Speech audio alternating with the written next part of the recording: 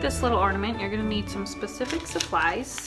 You definitely need to go get the pattern from the PinCutSewStudio.com website. You're gonna need some wool felt. Wool felt wears a little bit nicer than regular felt. It doesn't pill and it just has a really pretty texture, but regular felt will work too. So I've cut here 2 pieces of felt. They don't have to be different, they can be the same, but you need 2 out of this pattern piece. Then you're gonna need a novelty print. I have these cute little dogs, so I'm gonna use the wiener dog this time. You just need to make sure that your picture fits inside of the other pattern piece. And then you're gonna also need a big enough piece of clear vinyl for the snow globe part.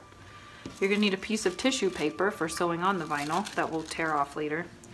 And you will need fusible web. This sticks. This pretty much turns this dog into a sticker that I can then stick onto my fabric with my iron. It has this bumpy side on one side. You're also gonna need some glitter. I have this like flat shaped glitter from Hobby Lobby. It came in 3 colors, super cheap. It was half off, so I got all these for $1.50.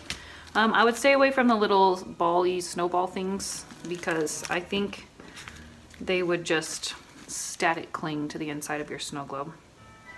Okay, so I think that's everything other than your basic sewing tools. So you can see I already cut out my base. I think I'm gonna use the gray again for the background and use the green for the backing. Basically you want a backing not only to make it stiffer, but to hide all your stitching that's going on underneath there. So I'm going to take a scrap of my fusible web, big enough for this wiener dog, and I'm gonna go iron it on to my wiener dog, bumpy side down. I'm also wanting to include this from Santa Paws tag, so I'm gonna do both. So I'm gonna go press that on really good. Okay, see how I iron that onto the back of my print. And then I'm going to cut out carefully around him on the front. I'm going to leave about 1/8 of an inch of the little blue border. Cut his cute little scarf. Doesn't need to be perfect because you're gonna sew around it. So he barely fits, but I think we can make it work.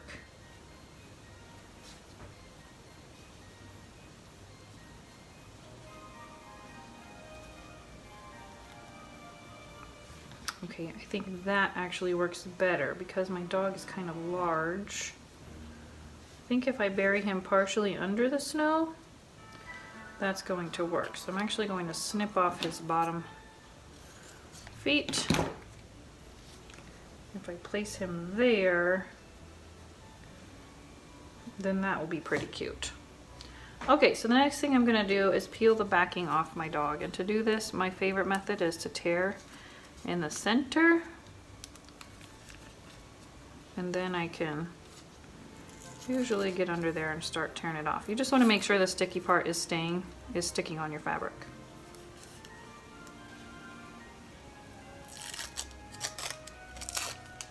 Okay, went ahead and snipped his tail off too. Eek.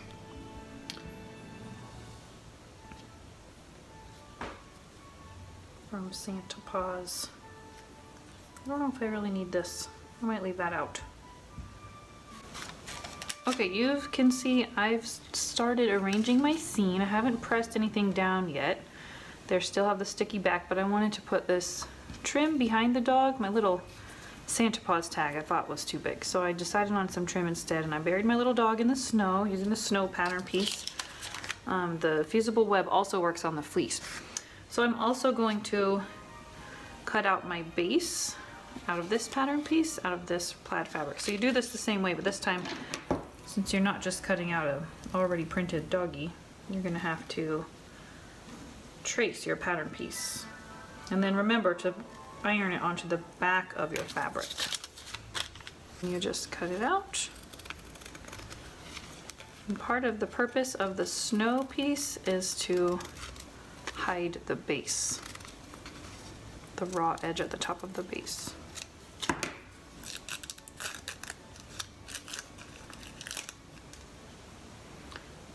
Okay, so let me place that there underneath my snow. Now I think that's how I want it.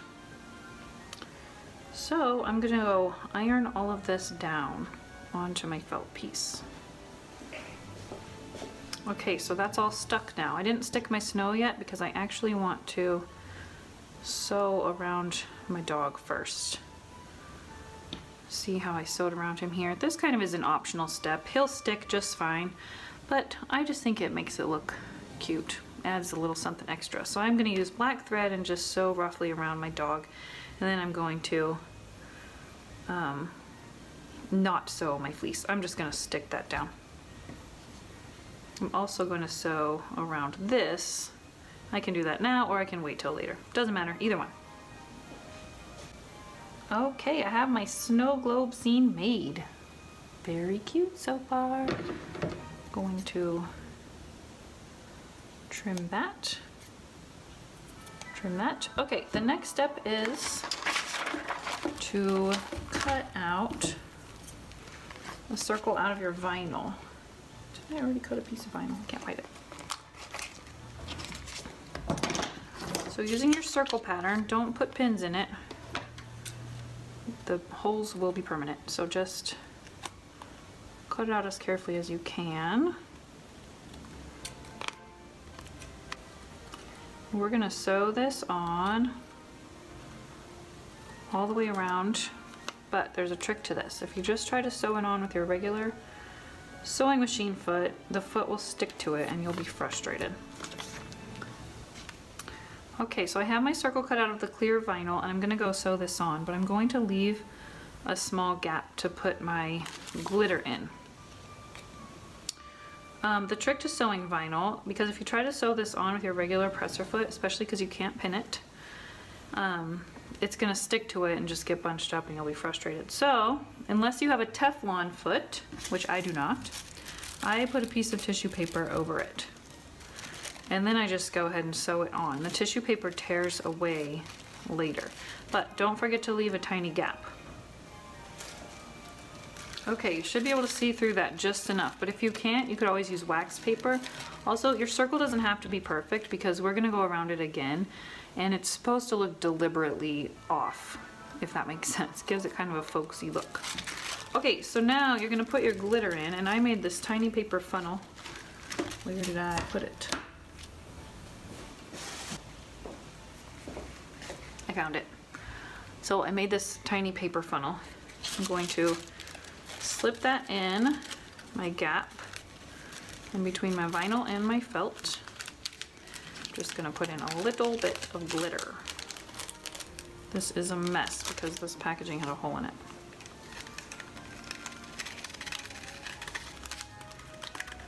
Okay, let's see how that looks once I get it in there.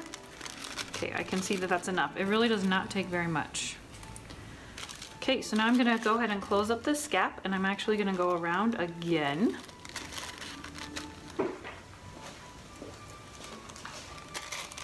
Okay, now you can just simply tear away your tissue paper. Okay, make sure you get all those little bits. Make sure your vinyl is sewn down. No holes. Okay, so far so good. Now you have some options for the backing. You could just glue it on with fabric-friendly craft glue. That would work just fine. I would not put glue up here because that might not help your grommet go through. You can maybe blanket stitch it around. You could add it to the back before you did this other layer, and then you could do another row of stitching here. That's what I did on this one. Oh, look, he still has tissue paper. Huh. Okay, so I think I'm just gonna put another row all the way around of stitching. That'll be the easiest for this. Okay, it's looking so cute. All right, all I have to do is add the grommet. I mean the eyelet, what do you call that? Have I been calling it a grommet this whole time? Okay, so when you buy eyelets, sometimes they come with this little tool and you just hammer it in, but you have to cut a hole.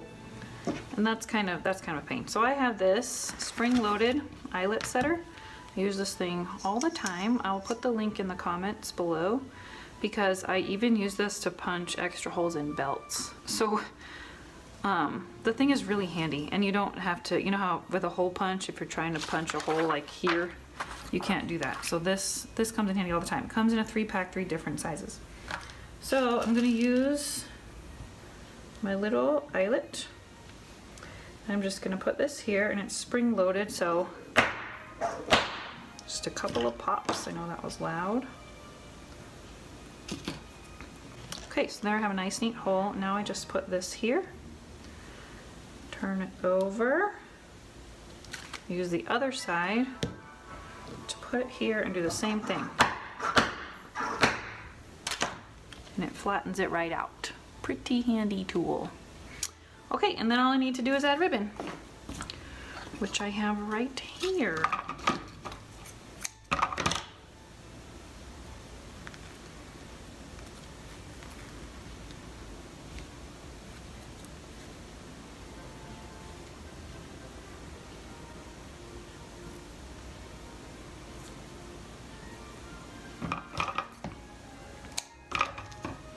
There we go. To keep my ribbon ends from fraying, I'm going to put some fray check on there. I will link to this down there also. And there you have it. I've made 2 of these so far. I actually have an extensive post on my blog about all the ornaments I've batch sewn for my friends over the years. So if you need some ideas for that, just hop over there, pincutsewstudio.com. And if you make some of these, I'd love you to find me on Instagram and show me. So cheers.